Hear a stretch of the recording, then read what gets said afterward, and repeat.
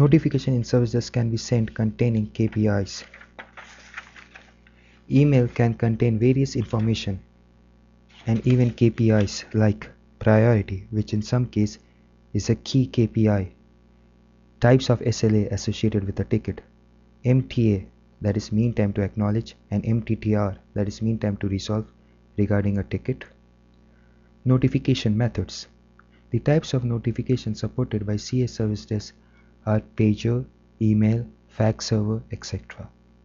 Request to email. ServiceDesk has an option which can be configured to create a request, change order, incident, problem, or a issue via email.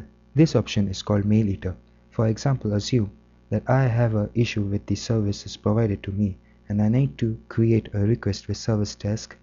I don't need to log in. All I can do is that send an email to the service address to ServiceDesk in a defined format. Now let's take a look at the reports. Now this is a report showing all the KPIs. In the Vodafone scenario, it's SLAs.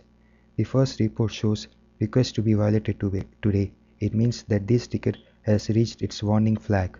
Like within 4 minutes it's going to get violated. The second report says events to expire today.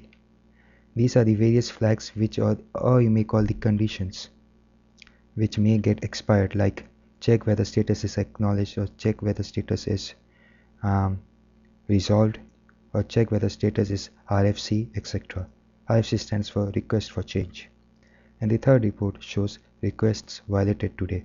It shows all the requests whose SLAs have not been made, hence they have been violated. Some of the out-of-the-box reports, like this report, categorizes all the tickets or the incidents with priority, and then it says whether that particular ticket is closed or open, and if it's closed in how many number of days. For example, look at this priority 4. Total incidents in priority number 4 are 2, closed is 1 is open, and the one which is closed, it took around 3 days to get closed.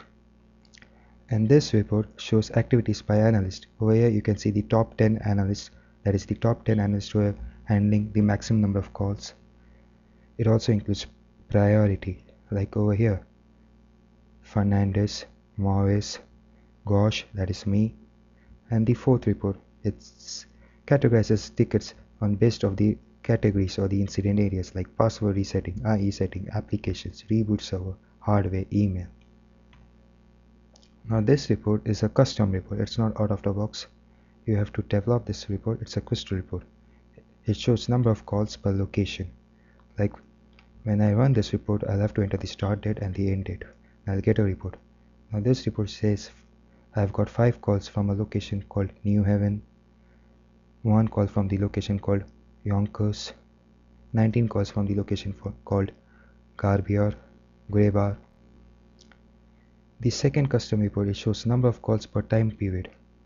It says that from 9 PM to 7 AM how many calls were logged into ServiceDesk, or how many tickets were created into ServiceDesk. It says around 448 tickets were created from 9 AM to 7 AM. From here I can see or judge which one is the peak hour, and I can easily say from 8 AM to 10 AM is the peak hour, because it says the maximum number of tickets recorded or logged on ServiceDesk are from 8 AM to 10 AM. Surveys. A wide range of services can be created in ServiceDesk, for example, set of questions or just a feedback or both. Surveys can be associated with various KPIs like priority, service types, etc. Different type of surveys can be associated with different type of KPIs. For example, a survey called Rate the Technician can be associated with priority 1, or a survey called Feedback can be associated with a service type called Platinum. Surveys can be sent anytime. In CA ServiceDesk, surveys can be sent to a user at any stage of the request, but by default it's configured to be sent only when a request is closed or resolved.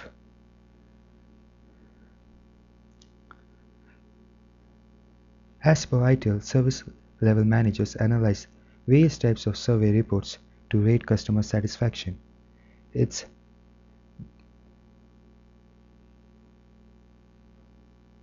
Query reports, or rather I should say business object reports, to generate all the various types of service so they can find out the customer or user satisfaction score, like this survey. Not this one. Like for example, Gina had created a ticket called NOC reset. Now once that ticket gets closed, she will get this survey via her email, and she will get a link. Once she clicks on that link, the survey will open up, and it will ask her, like, was the installation a success? She might say yes or no. Then it will ask her what type of installation was it, or something like that, and her feedback, and then they should just submit. Now this is the crystal report which I was talking about, or business object reports. This SLMs uses to rate customer satisfaction score. It shows how many services were sent and how many services were completed. It says 7 services were completed. The survey name install mouse were sent to. The survey name SD survey were total in 5 which were sent out of ServiceDesk. And what are the scores? Like, was the installation on a success? 2 people have said yes, means all of them have said yes because they were too early. Then what type of installation was it? Now, is your issue or problem resolved? This says, this one is said by the SD server. This is the question. Was the help desk good in assisting you? And they will answer. So from this, the service level managers can say whether their users are happy with service desk and their processes and the processes defined by them.